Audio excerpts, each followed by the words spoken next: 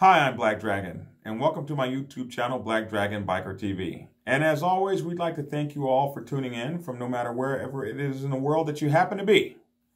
We're just so glad to have you take your time to hang out with us for a little bit. So this video is called, this is my new segment, my top 5 segment that I've added. Not only do we have Black Dragon Biker News, we have the Biker News Network, we have Ask Black Dragon, and we have Black Dragon Biker TV, and now we have the top 5 things lists. So this video is called the top 5 things you should know, or the top 5 things to know about law enforcement motorcycle clubs before you decide to join one.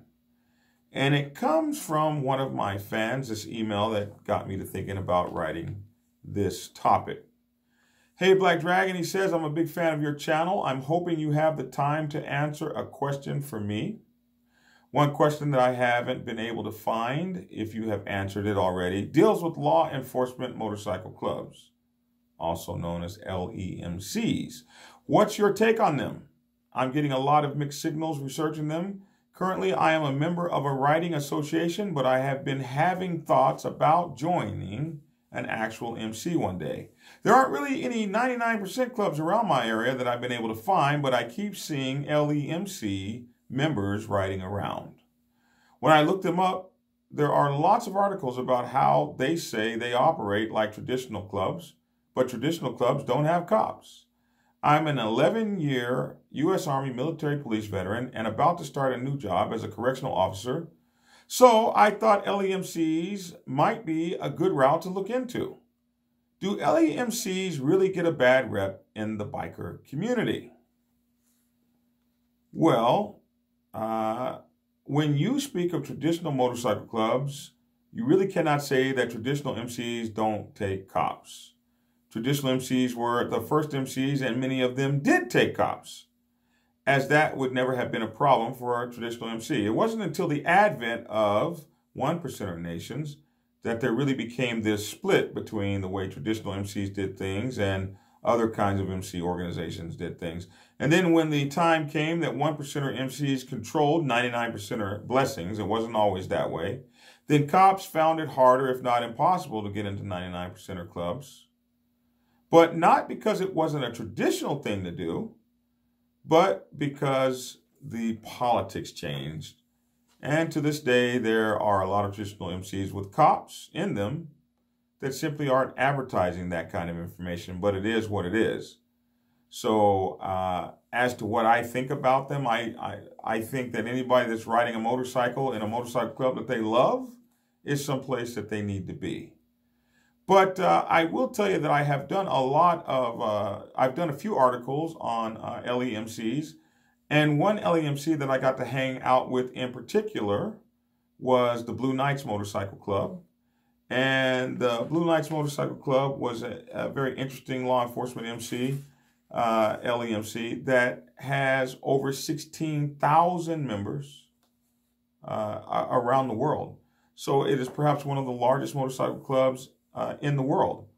And having hung out with them and learned things about them, I went to their convention this summer. I happened to be in a park, a Stone Mountain Park, where they happened to be holding their international convention. They had thousands of members there.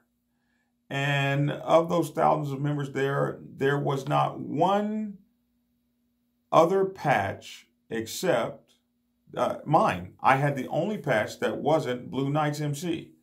And they were all cops and correctional officers and sheriffs and retired cops and some military folks. I think their rules only allow 5% of their number to not be actual law enforcement or former law enforcement. But they were all together, and in that time, they made me feel really, really good. They welcomed me. I got to speak with the international president, and I got to interview him and so many people over there, and I'm not going to lie, I had a great time. It was wonderful. I was treated with the utmost of respect. So that experience with them is, I can't just turn around and be like, they were such horrible guys. They weren't. We had a great time. They had a family so big that they could hang out with just themselves and really not need anybody else, any other kind of club to hang out with, which is really kind of the way that cops are anyway. They're kind of off to themselves, doing their thing. They were hanging around in a brotherhood with folks that were just like them and could understand their stories and where they were coming from. So an LEMC may be good for a person like you that was a military cop for all that long, and you're going into a correctional job as a correctional officer. This might be the thing for you. So with that in mind, here are some of the top 5 things I think you should know when looking into joining a law enforcement motorcycle club, also known as an LEMC. So number 1, they don't get blessings from dominant motorcycle clubs or 1%ers or coalitions. What would that look like? A cop asking an outlaw if he could have permission to ride his motorcycle in peace. Probably pretty laughable. Because they don't go that route, a lot of people will talk noise about them and say they're not traditional MCs. But one thing is for certain, no one is stopping them from riding. And no one dares. 2, they wear state rockers, and no one tells them they cannot. 3, many LEMCs have women members who are respected equally as the men. 4, LEMCs like the Blue Knights MC are 45 years old and enjoy membership worldwide. In fact, with over 16,000 members and hundreds of chapters internationally, they may be one of the biggest motorcycle clubs in the world. 5, they do have a bad reputation, or do they have a bad reputation in the MC world? Well, that's hard to say because they really don't mix with the biker community. Not much is really known about them. They stay to themselves, and they have so many members that they don't need the set's approval or acceptance to have a huge MC family. This isn't unusual, as cops normally keep to themselves, like I said before, and people in clubs may talk a lot of noise about them, but when they roll up on 2 or in their packs, no one disrespects them. After all, they have the power of those badges to back them up, just in case someone wants to start some, SHIT.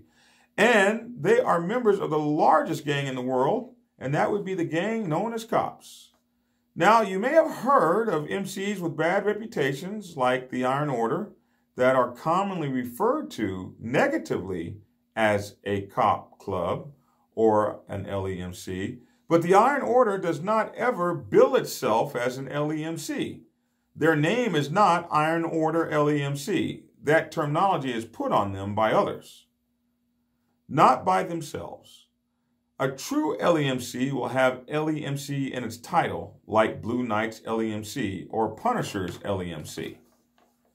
And here's the bonus thing you should know. This is for folks who stuck around to the end. The bonus thing you should know about LEMCs, to this day, they've never been featured in any news stories I've seen, running drugs, selling guns, shooting up malls, or any other such nonsense. So even though they may have a bad reputation among the biker set, if they do, they certainly don't have an image crisis going on with the public or with the mainstream media. So I hope that helps you with your research, the top 5 things you should know about LEMCs if you are thinking about joining one. Well, look here. We appreciate you guys tuning in as always. Also, we want to add, you may know it's becoming increasingly difficult to monetize motorcycle club content.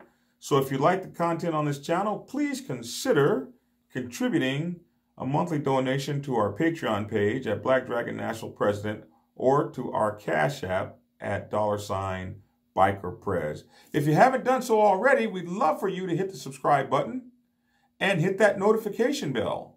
Also hit the like button and share this video. You can check out many other of our top 5 in this new segment by clicking on our top 5 for MCs list or clicking on one of the videos above. That's my 2 cents. Thanks for tuning in, and get skinny.